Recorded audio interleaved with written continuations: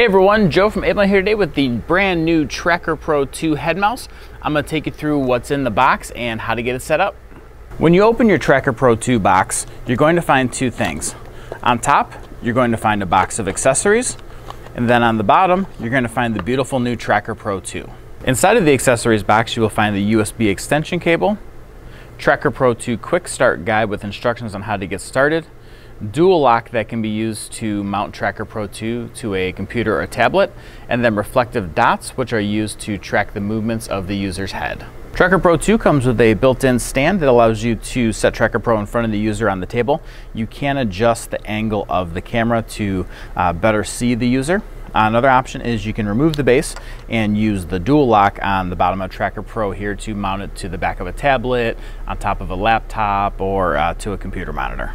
TrackerPro 2 uses a standard USB Type-A connection and is compatible with most devices that can use a standard mouse. This includes Windows, Mac OS, Chromebooks, and then the iPad and iPhone on the new iOS 13 or iPad OS 13.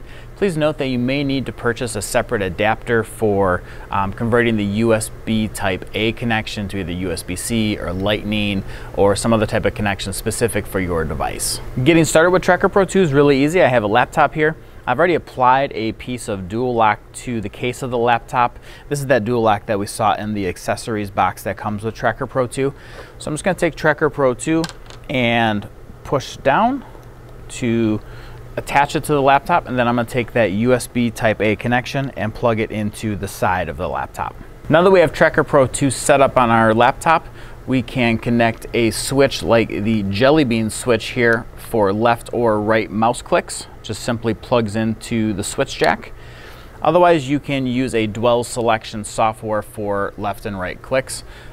Some operating systems like Mac OS have it already built into the operating system. Other operating systems like Windows will require a separate dwell selection software to be purchased. The final step before we get started is to take one of these reflective dots and stick it on our forehead or nose. You can also stick it on your glasses or the brim of a hat.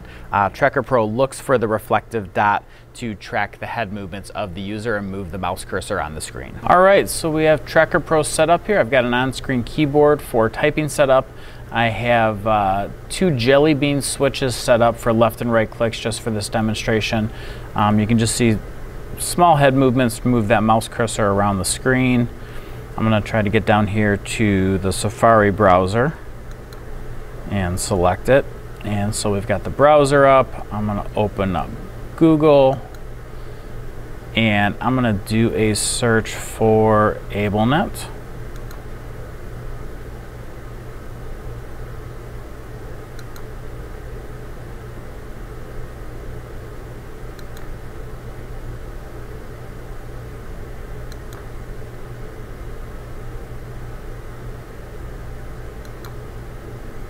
And so we've got our automated Google results here, and we'll just do a quick search and see if we can get to the website.